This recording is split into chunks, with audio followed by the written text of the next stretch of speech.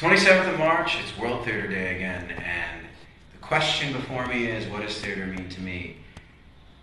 That's nearly impossible to answer in a short soundbite, because theater is life.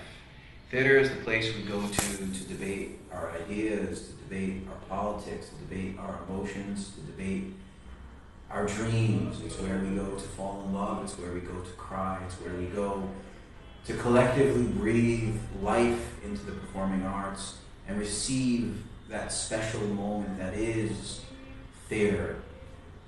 All I would say to people is, this World Theater Day, get to the theater, watch a show, breathe in that special moment, enjoy yourself, and remember why theater is so important.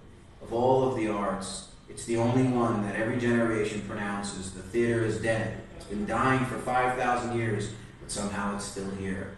And that resilience should tell you something, that it is important, that it is special, and that theater, like I said, is life.